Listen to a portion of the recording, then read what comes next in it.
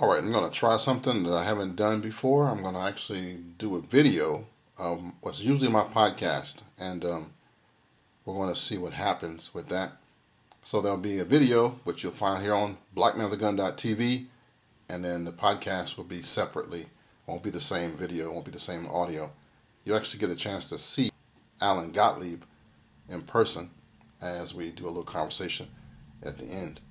So we're going to try this, alright? Good Lord, this is difficult. But after how many episodes has this been? What number am I on? This is 618. So after 619 episodes, this is what you want. We're trying to make ourselves entertained. You with me? All right. You've survived another week. Thank you for listening, downloading, and supporting the Black Man with a Gun show. This week, I got a conversation with Alan Gottlieb, and it was just a nice conversation. If you don't know anything about the Second Amendment Foundation, I want to invite you to learn about it, to check it out, and maybe even show up for the Gun Rights Policy Conference, which is going to be in Phoenix, Arizona this year. This show is brought to you by me, author of Black Man with a Gun Reloaded, and this is my autobiographical book, which actually is more than an autobiograph. It's about gun rights. It's about how it is woven into my life, into my history, into my ancestry. The back of the book is full of a glossary with terms and things that, if you are new to the community, make you look smarter. And if you wonder how a guy who has been doing this almost 12 years on a microphone and over 20 years as a firearms instructor, trainer, and activist got this far, you'll find out about it here at Black Man with a Gun Reloaded. Book published by White Feather Press in 2014. You can get your autographed copy. You can contact me directly at blackmanwiththegun@gmail.com, or you can go directly to Amazon and get it at book.blackmanwiththegun.com, and it'll pull up right there. This firearm right here is a LAR Grizzly. It is a 5.56. It has all ergo grips, cool stuff on here, created by Falcon Industries, and a friend of mine from Ergo Grips did this whole thing, and it's all Cerakoted. It's Maryland legal, so the barrel's a little long, but it's nice. All right. Just recently this week, we talked about Juneteenth and reparations, and that was in the news this week. But I want to give you some back history to some of that stuff, because folks kind of gloss over it. They do. So let's do a little history. Back in January 1st, 1863, you might have heard of something called the Emancipation Proclamation. Well, that was something that Abraham Lincoln wrote, penned, that on January 1st in 1863, that all people will be free. And this was talking about blacks in general, the African American. The American that was enslaved in Africa would now be free. Well, that was all cool and good to write down, but there wasn't a news, there wasn't a podcast, there wasn't telegraph, there wasn't stuff that could be instant like it is now. So even though we had communications back then, nobody really wanted to let that be known that slaves were now free, that the black man was equal to the white man. It sounded good on paper. It was under pressure that Abraham Lincoln did what he did. It wasn't all sunshine and roses. It was a little difficult times for the president back then. And imagine being a slave. Imagine hearing that on the first of a new year, you're no longer a slave. It's huge, right? Well, every Christmas, every New Year's Eve, they have something called Watch Night service in churches. And in the African American church, they celebrate Watch Night. And we have lost that whole thing. If you listened to my show before, around Christmas time, around holidays, you know that I bring this up. But I'm telling you how it's connected to now. On watch night, they were watching as the clock struck 12 that they would be free. So what do free people do? They bang pots and pans. They fire celebratory gunfire because only free men and women can own guns. A big deal. We kind of forget that part. Only free people can own guns. So they're firing off shotguns, because that's what they had mostly, and rifles, celebrating their freedom on January 1st, 1863. That's how Watch Night began, and slowly became like a church thing where you wanted to bring in the new year in church on your knees, praising God. But in 1863, it was to be free. Physically free. You got me? All right. Well, even though that decree came out in 1863, the word didn't get out. Not that far. Especially not to Texas. Not past the Mississippi. So it wasn't until June 19th, 1865, that Texans found out that they were free. And they called that day Juneteenth. Now, it's a bigger holiday in the South than it is on the East Coast. But it's slowly getting around that Juneteenth is like a Emancipation Day where it was celebrated. It hasn't become too commercialized yet, but we folks still don't know the value of our freedom, don't realize that slavery was a horrendous thing, don't realize that it was beyond what the movies can do. It was a horrid thing. And now we were free. A lot of stuff came from that. A lot of stuff.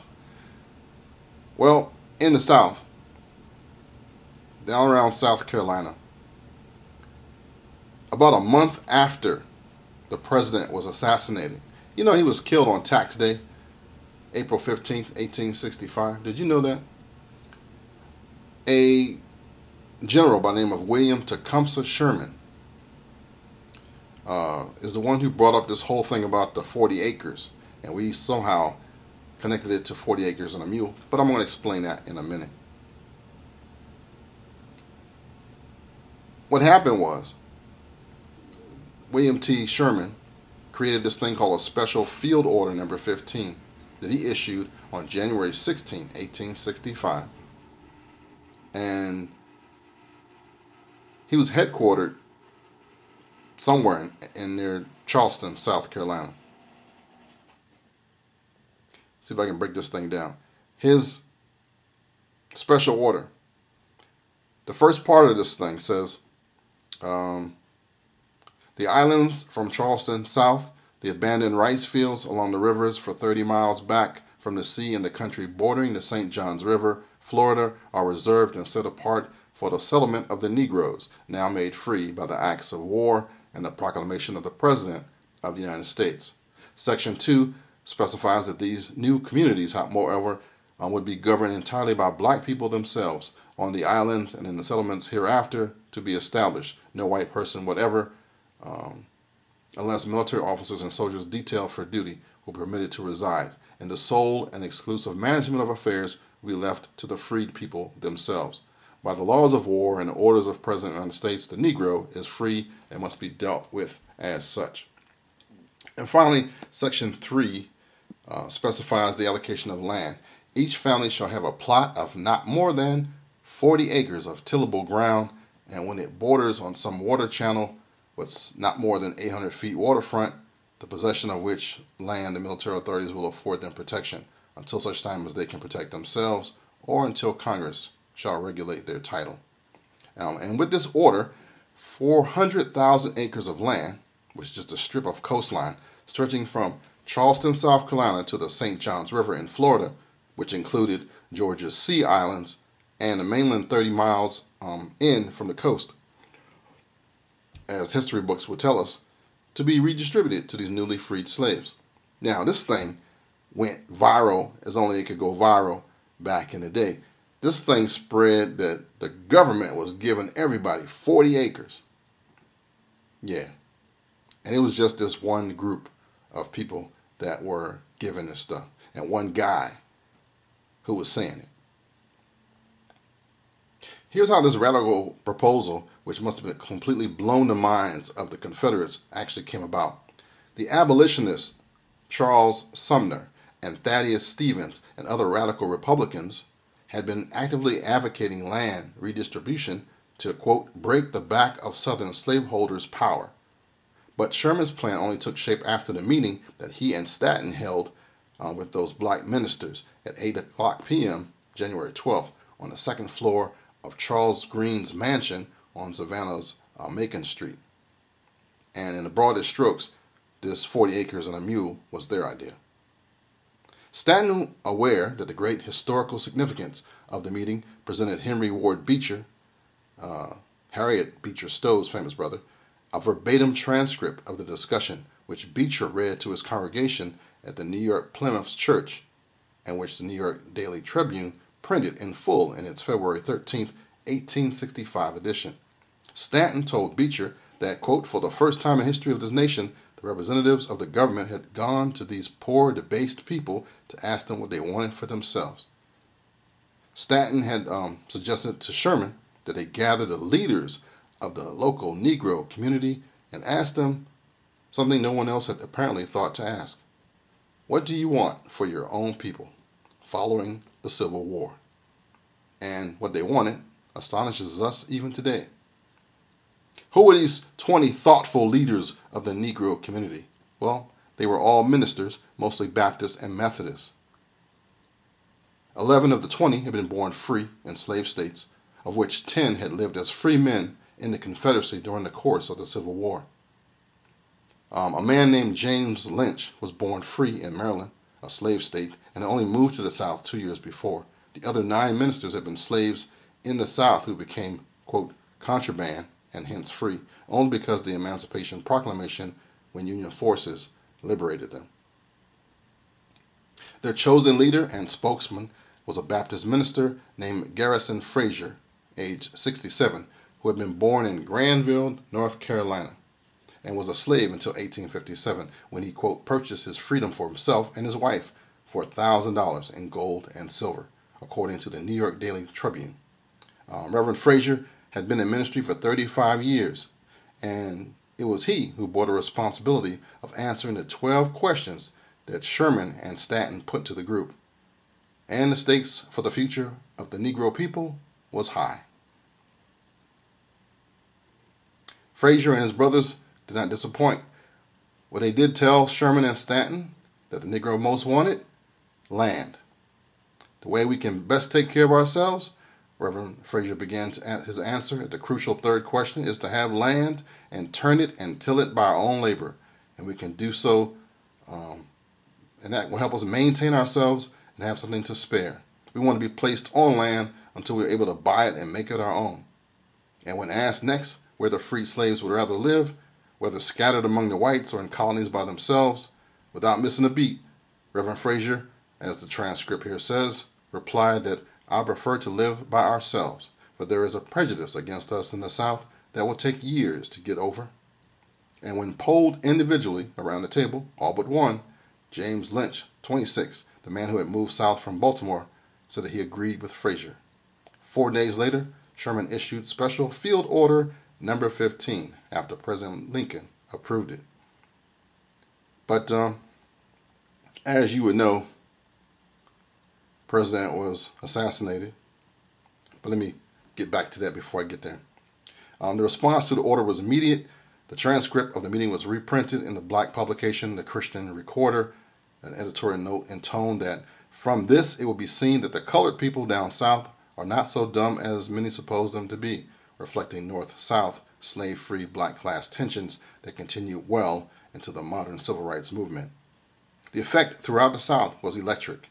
The freedmen hastened to take advantage of the order.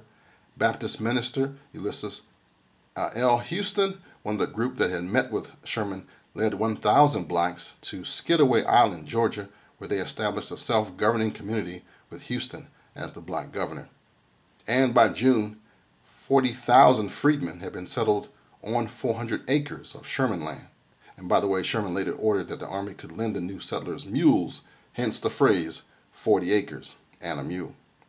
And what happened to his astonishingly visionary program, which would have fundamentally altered the course of American race relations. Andrew Johnson, Lincoln's successor and a sympathizer for the South, overturned the order in the fall of 1865, returned the land along with South Carolina, Georgia, and Florida coast to the planters who originally had owned it, to the very people who had declared war on the United States. The Reverend Dr. Martin Luther King Jr. agreed with these critical assessments of black American deprivation, but generally couched his appeals. No, that's something else I was trying to write in here. Forget that part right there. It's our reparations is connected to that, but that's where it came from. That's the origins for this whole thing, and it's been picked up a couple of times. That's why I was going to talk about Dr. Martin Luther King when talking about reparations. And what's odd enough is that the Heart of King's Poorest People campaign, his main focus toward the end of his life was a universal basic income, not reparations. There's so many things about King that I loved that nobody seems to have paid any attention to, especially not the people who like to stir the pot and get folks all twisted. His Poor People's Campaign, again, let me say it again, was a universal basic income, not reparations. And King also said, don't build no statue for me. That thing we have in D.C. right now, he would not like at all. But nobody listening to the man. He said everything, and everybody printed all his stuff, and his stuff is all public knowledge, but nobody hears. You know, I learned a new phrase this week, just a sidebar, the Mandela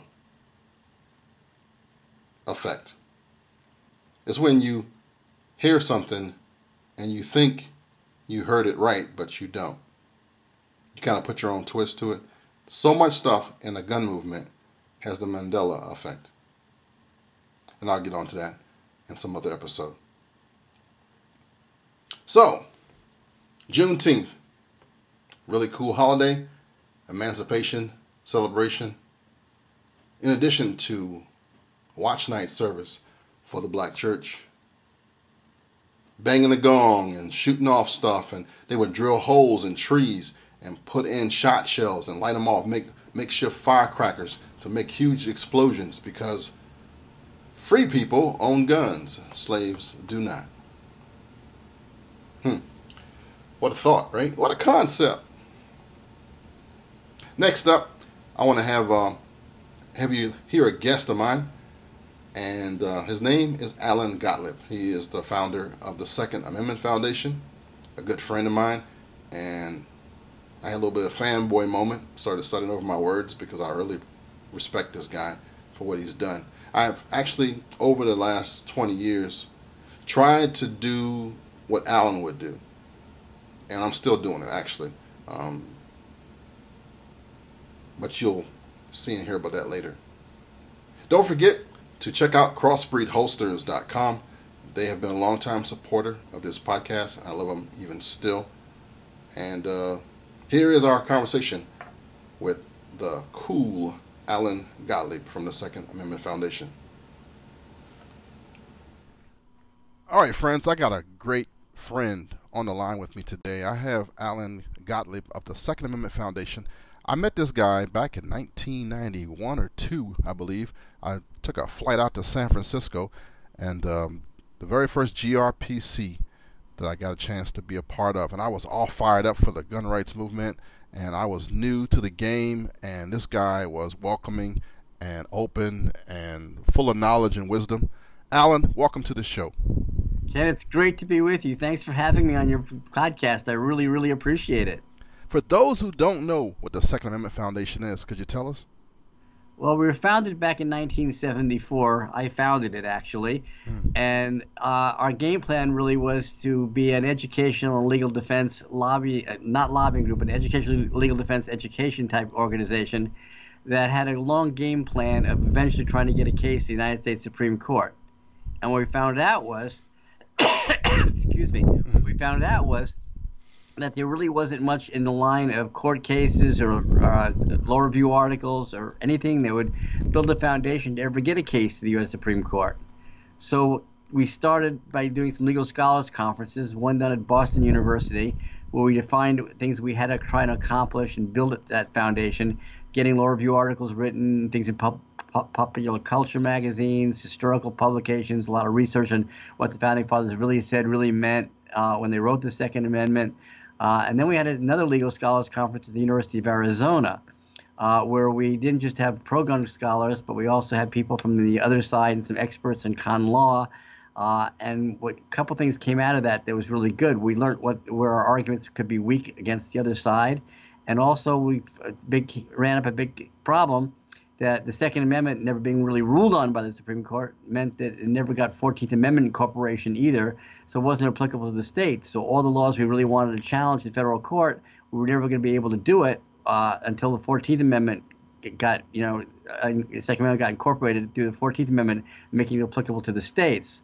And so we had this unique problem, and the only way you could solve this problem was really to bring a court action in federal court that was not against a state law or a city law, but had to be against either the federal government, a federal government law, or like Washington, D.C., a federal enclave, because it's not a state.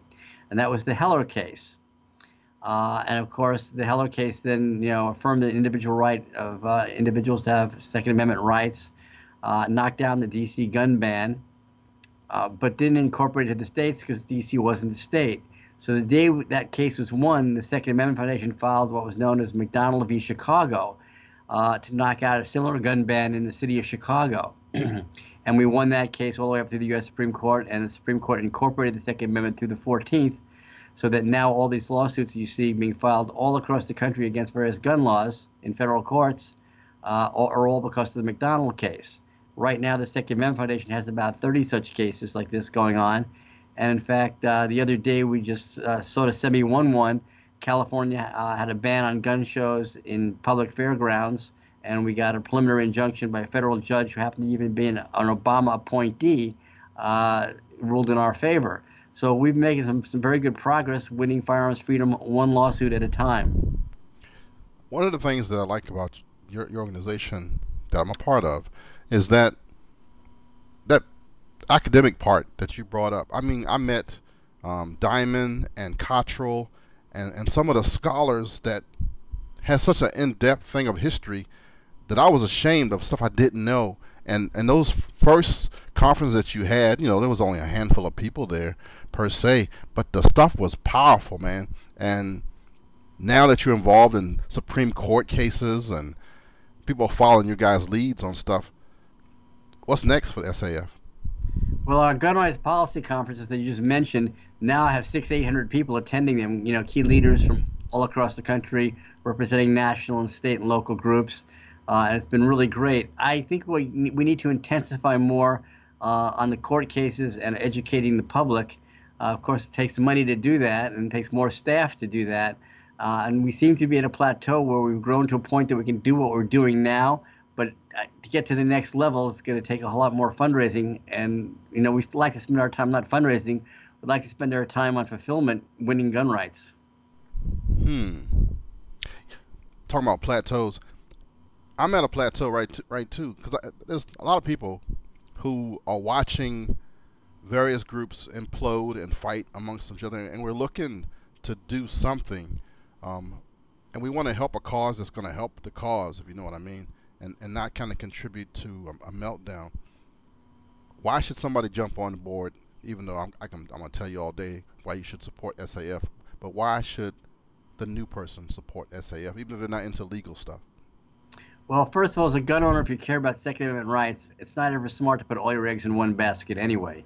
You should be supporting multiple groups and organizations on a national, state, and local level to start with. But, if you take a look now, though, at the case law that's been won in the courts supporting Second Amendment rights, over 80% of that case law have been won by the Second Amendment Foundation and or our attorneys. We have built the foundation for future litigation protecting gun rights and expanding gun rights in our country. Nobody holds a candle to what we've accomplished, and we've really done it on a bare bones budget. People who support us get an awful lot of bang for their buck. And politically, here's something else that I learned about you guys. You're not all Republicans either. This you guys have the fair side. I mean, it's an equal group of people. Can you expound on that? Well, I don't know how much equal it is in real numbers, but we try to be as inclusive as we can. We don't win this fight by subtraction and division.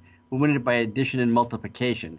So we work with lots of people across the country, not just Democrats per se. We work with a lot of minority groups. We work with gay and lesbian organizations.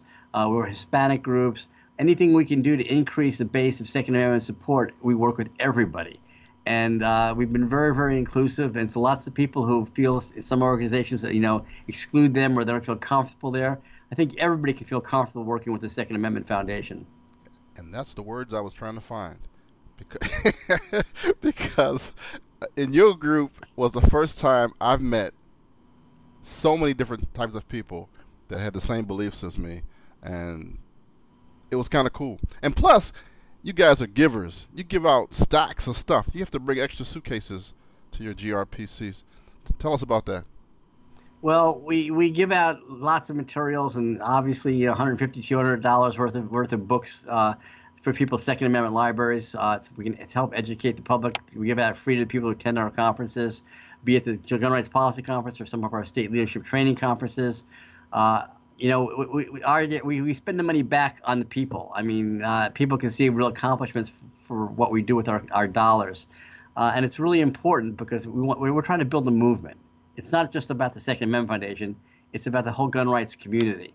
And I feel that way everybody feels like they're a part of the foundation and we interact with everybody on an equal level. And it's not from the top down. And a lot of our things can end up from the bottom up where local grassroots activists influence us a whole lot too. So it's a two-way street. Yeah, you guys have impressed me forever and a day. And I'm glad to know you. How's Joe doing? Joe Tarter was actually going to be retiring in another month or so from full time. Well, he's going to stay on as president of the foundation and on our board, but he's not going to be working full time anymore as basically putting out our editing and publishing our publications. Okay.